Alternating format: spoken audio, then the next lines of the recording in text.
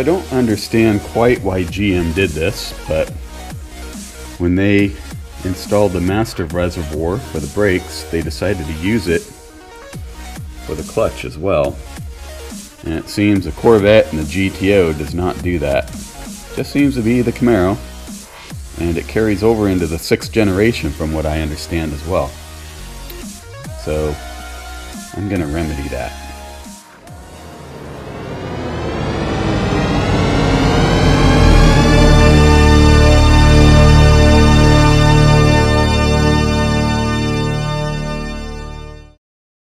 So I got this from JDP Motorsports, and from what I understand,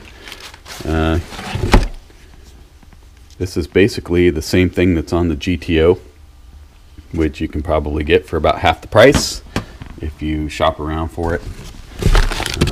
This comes with the hose and a plug. Should be pretty simple to install. There's other videos out there online that show this, but I just got to figure out where I want to put it. So if you've been a viewer of my channel and seen some of my other videos, you'll remember why I did not put the windshield washer bottle back here. I mentioned that I would be putting in a separate master cylinder for the clutch. So that roto-fab reservoir right there is for the intercooler. They make one look similar for the windshield washer, except it has a different cap. And I actually put my windshield washer bottle there, and actually has a tank that's remote. So as you can see, there's some pretty good room there. And it's supposed to attach to the front of the reservoir with the bracket that was supplied. And that black hose right there is actually for goes down to the clutch master cylinder, and that's where it actually hooks into. So let's figure out where we're going to put it. You gonna help me? Huh? You gonna help? That's my dog Bentley. So I wasn't sure that I wanted to use this aluminum bracket.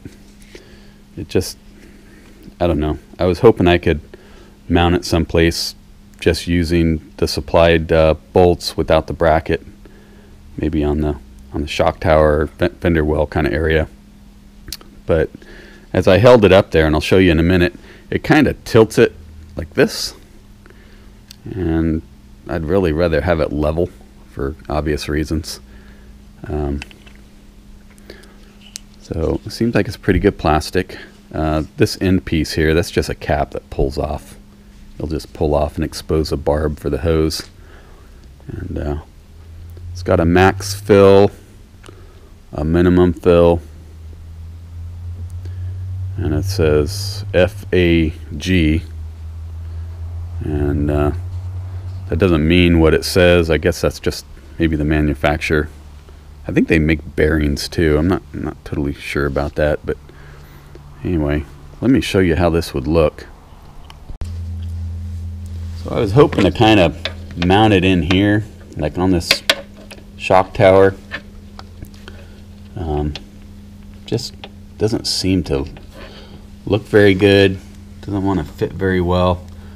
I've seen some people try to mount it over here, but then you have the strut brace in the way. And I really think they had the right idea when they had the bracket. There's a screw here. Oop. This is really hard to do one-handed. So it's going to go about there. Points a hose in the right direction, and I think that's what we're going to do. We're going to put it on there like that. Here's a quick little tool tip for you guys. I guess when I was quite a bit younger, I went to the store and I bought that thinking it was one of these. No, it's not. This is a Phillips. This is a Prince Reed. And if you look, you can see the angle is more swept back on the Prince Reed. Does it usually work? Yeah, but sometimes you'll fit it into a screw and it just doesn't feel right. It wants to climb out. Take a look at it. If it says PR, it's probably a Prince Reed. So that little black screw there is where that aluminum bracket is going to go.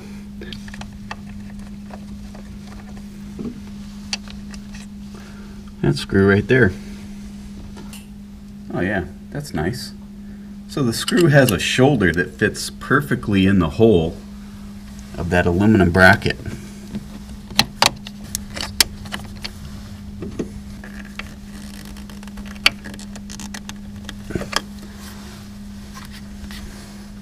Oh yeah, that's nice. Makes the cap easy to get to. Cap is level, and there's a lot of room for the hose. So now that that's on,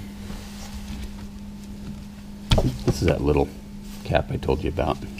Just keeps it clean. So they provided this length of hose and this cap here.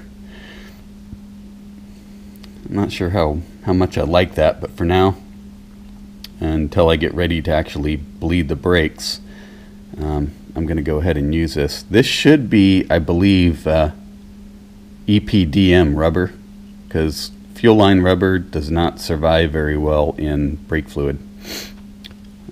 So I believe this is EPDM, as well as the hose. The hose does not say that it's EPDM.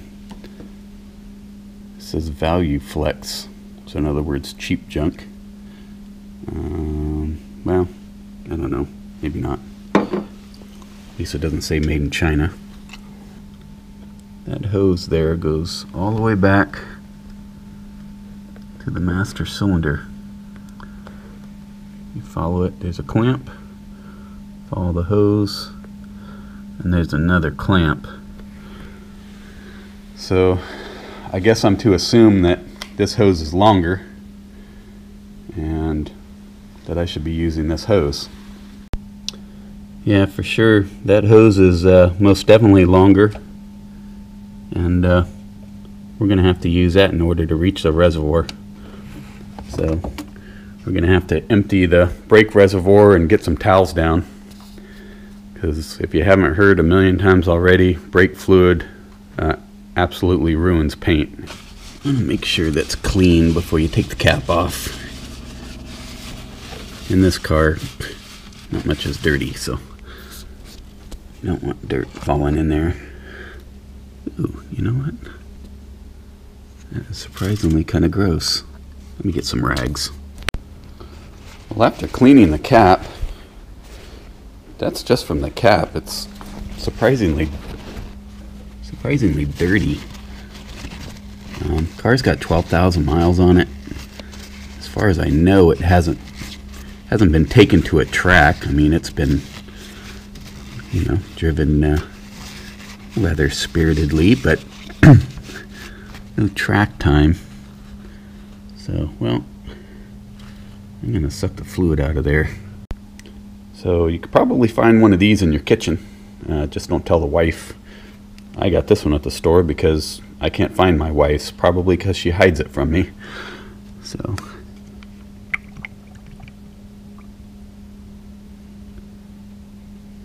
doesn't look dark.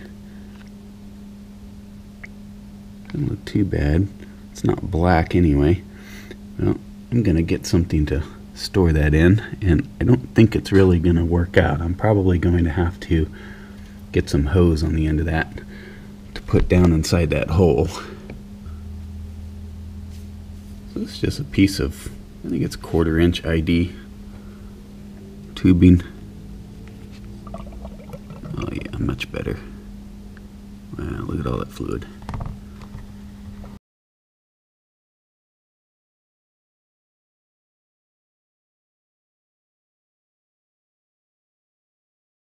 I was hoping to, they have some brake fluid that's blue. I can't remember the name, it doesn't matter now so much, because apparently federal law doesn't allow it to be DOT approved anymore. I guess because it's blue. I guess that's it. So they don't make it blue anymore, it's the regular color. What would have been nice about that is it's a good indicator when you go to flush your brakes that you've got everything out of all the lines, which is what I wanted to do. I'm going to come over to this line and pull this line off, and that is going to get capped.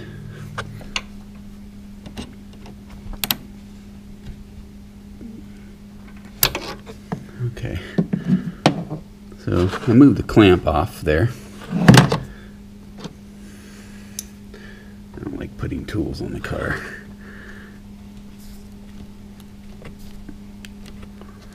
This is a part that is usually kind of dangerous, because what can happen is you can bust off the nipple off the reservoir and then you are screwed. I could just cut it off, but I might have to do that. Well, I had to cut it, and I just scored it very gently until I finally got through it and could see the white plastic underneath. I didn't want to cut into the barb because that's actually where it's going to seal. Okay, so I just got the line pinched off with some vice grips. I've got that thing plugged for now. I don't have the clamp on it yet. That clamp they provide is kind of flimsy. I'm not gonna keep it. So before I actually fill the brake reservoir back with fluid, I'm gonna make sure that I replace that. I might even replace that cap. It doesn't seem like it's a very reliable type of rubber. So I'll let you guys know what I do there. So to keep dirt from getting in there, I'm gonna go ahead and put the cap back on for now. So the hose here that my fingertip's running on, the clamp all the way in the back, I was able to kind of grab it with some needle nose pliers.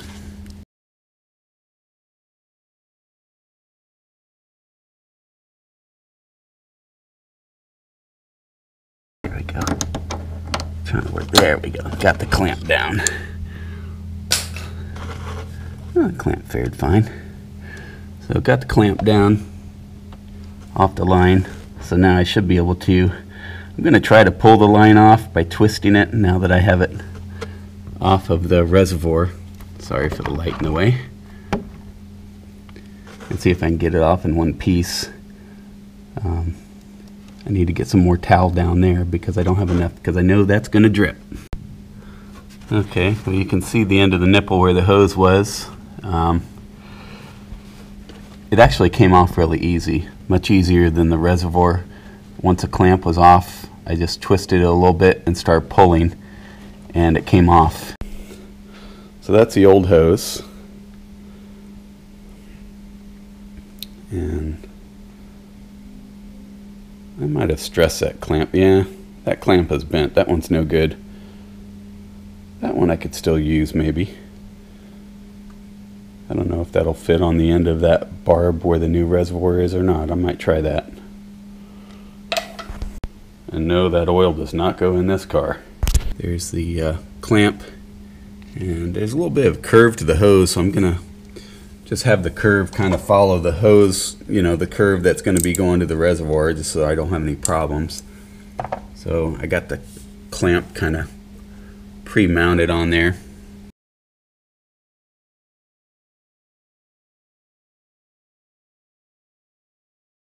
I can feel the barb, it's well on there. So then I'll just move the clamp over. Oh yeah, that's all the way up against that bottom part. And this end of the hose, I'll get the clamp situated back a little bit, and then I'll just pop that onto the reservoir. Well, I went to a store and got some clamps. I just don't like the clamps that came in the kit. They don't seem heavy enough. They're not going to put enough clamping force for my liking. So I got a small worm gear clamp. It's holding onto that nice and snug, and I'll just have to keep an eye on that cap to see how well it does being exposed to the brake fluid. It's in the kit, so I don't know. I guess it'll probably be okay, but in the meantime, I'm going to be looking for a more permanent solution. Okay, so I laid down some new towels, something that, because I did get some brake fluid on the old towels. I laid down some new towels.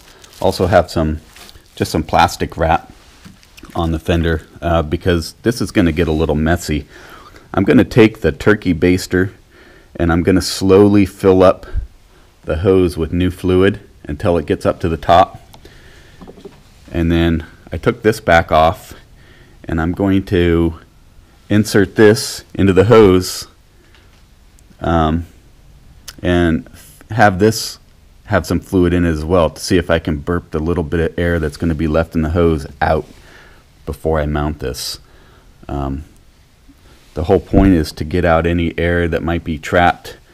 You know, with the hose at this angle, the air should rise, and if I put it in slowly, it will allow air to purge as new fluid is going in. So I'm hoping that's going to be the case, but using a turkey baster isn't exactly a scientific piece of equipment, and so it's probably going to drip.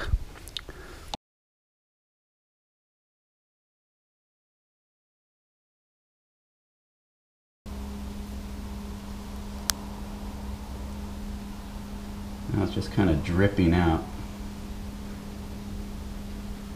Oh, there it is. Okay, so that's full. I just laid that down on the ground. I'm going to take the cap off so the air can actually get out of the hose. I'm sorry, get out of the reservoir as I push the barb into the hose. I'm going to cover it a little bit because I don't want it splashing.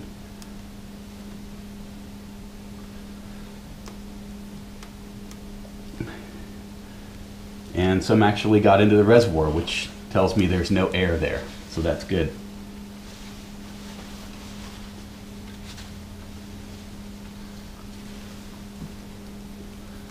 So now I'm just going to rotate it so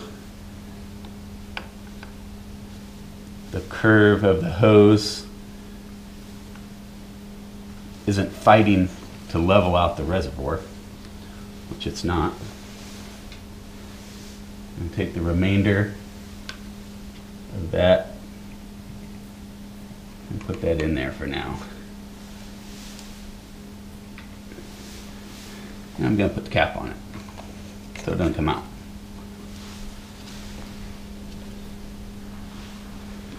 Going to go ahead and put the clamp, move the clamp over across the barb.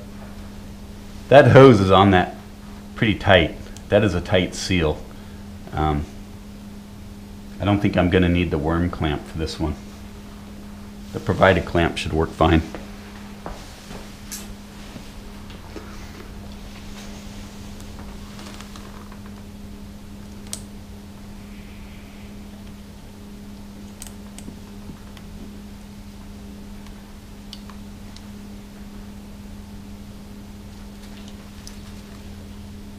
Yeah, that feels good. The other clamp on the other end is also the provided clamp, and that end felt pretty good too. So all that's left to do, you see the shoulder on that bolt? Don't know if you can see that, but fits right through there.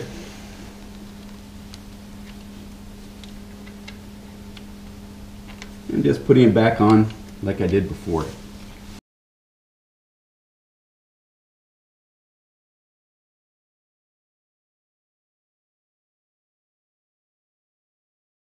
I got enough fluid in there, and when it's full to its maximum, there is a line right here where my tip of my thumb is, and you can barely see the fluid crest over that curve to that line. That line was hard for me to see. But anyway, when it reaches that line, it will be over the plate with the hole in it, so you know you're almost full. So this is a brake fluid I was using. I got it at Connects over here. This is the one that's open. Cap is now on super tight, and in this bag to keep moisture away from it. It'll only be like this for a few days until I get my power bleeders, so we're going to be fine. There's no point in throwing away half a quart for a day or so. Anyway, thank you everybody for coming by, stopping and checking out my video. If you like it, give it a thumbs up and consider subscribing. Thank you.